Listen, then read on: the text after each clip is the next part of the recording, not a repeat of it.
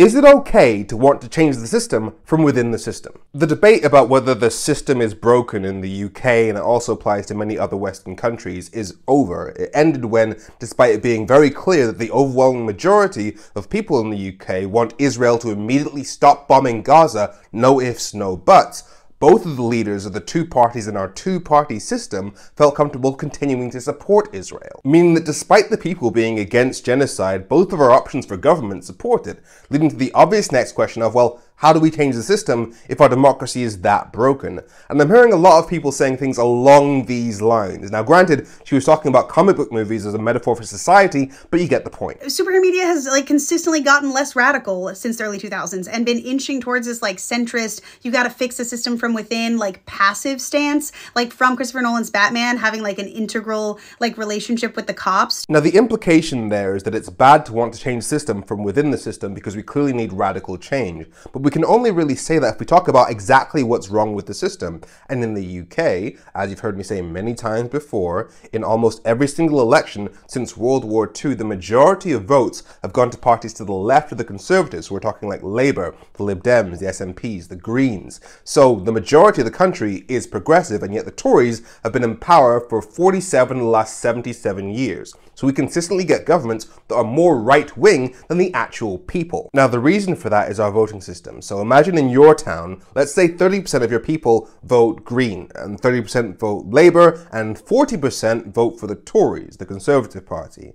In that constituency, despite 60% of the people wanting more left-leaning policies, you would have a Tory MP. So in theory, if that happened in every single constituency across the UK, 100% of MPs in Parliament would be Tories, despite the clear majority of people wanting more left-wing policies. And in the last election, the Tories got 44% of the vote, but 56% of the seats in Parliament, so the majority of votes which went to the other parties have no effect on UK policy. And any system where the majority of votes have no effect on policy cannot be called a democracy. So how do you fix that? You need a system where if a party gets 30% of the votes, they get 30% of the seats. That's what we call proportional representation. And here's the good news. The members of the Labour Party, the party that's about to become government after the Tories lose the election this year, they voted overwhelmingly for a proportional voting system. And if we got that, the two-party system would be over because people would be able to vote for whichever party they want and know that their votes would count. So you wouldn't have a situation where the two main parties could do whatever they want and completely ignore the wishes of most people because they know there are only choices. The problem is Keir Starmer, the Labour leader, the guy who's about to be our Prime Minister, doesn't appear to be down with that. And for me, I have a couple of hard lines in politics, things that I can't and don't think anybody should accept. One of those things is a two-party system where most votes don't count